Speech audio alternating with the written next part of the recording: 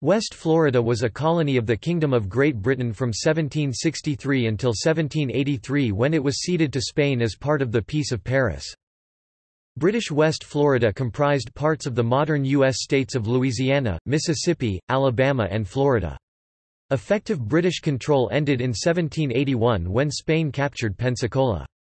The territory subsequently became a colony of Spain, parts of which were gradually annexed piecemeal by the United States beginning in 1810. Creation. In 1762, during the 7 Years' War, a British expedition attacked and occupied Havana, the capital of Cuba. To secure the return of this valuable city, Spain agreed to cede its territory of La Florida to the victorious Great Britain under the 1763 Treaty of Paris. France ceded a large segment of New France to Great Britain, including its territory east of the Mississippi River except for the city of New Orleans. The British divided this southern region of the North American continent into two separate colonies, East Florida, with its capital in St. Augustine, and West Florida, with Pensacola as its capital. Many of the Spanish inhabitants of Florida were evacuated to Cuba, and new British settlers arrived, including some from the 13 colonies. By separate treaty, France ceded its lands west of the Mississippi to Spain, which formed Spanish Louisiana with the capital at New Orleans.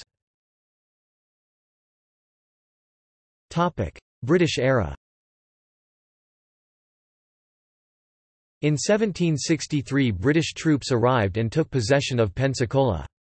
George Johnston was appointed as the first British governor, and in 1764 a colonial assembly was established. The structure of the colony was modelled after the existing British colonies in America, as opposed to Quebec, which was based on a different structure. In contrast to East Florida, where there was little development and population growth, West Florida began to boom in the years following the British takeover, and thousands of new arrivals came to take advantage of the favourable conditions there. West Florida was invited to send delegates to the First Continental Congress, which was convened to present colonial grievances against the British Parliament to George III, but along with several other colonies, including East Florida, they declined the invitation. Once the American War of Independence had broken out, the colonists remained overwhelmingly loyal to the Crown. In 1778 the Willing expedition proceeded with a small force down the Mississippi, ransacking estates and plantations, until they were eventually defeated by a local militia. In the wake of this, the area received a small number of British reinforcements. Spanish conquest. Following an agreement signed at Aranjuez, Spain entered the American Revolutionary War on the side of France but not the 13 colonies. Spanish troops under Bernardo de Galvez advanced and seized Baton Rouge and Mobile. In 1781 Spain captured Pensacola and its garrison. As part of the 1783 Peace of Paris, Great Britain ceded the territories of West Florida and East Florida back to Spain. When Spain acquired West Florida in 1783, the eastern British boundary was the Apalachicola River, but Spain in 1785 moved it eastward to the Suwannee River. The purpose was to transfer San Marcos and the District of Apalachee from East Florida to West Florida. See also: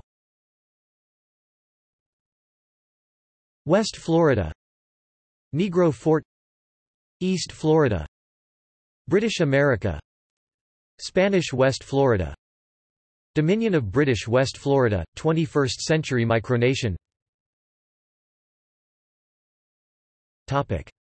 References. Bibliography. Callaway, Colin Gordon. The Scratch of a Pen, 1763 and the Transformation of North America. Oxford University Press, 2006. Chavez, Thomas E. Spain and the Independence of the United States, An Intrinsic Gift. University of New Mexico Press, 2003.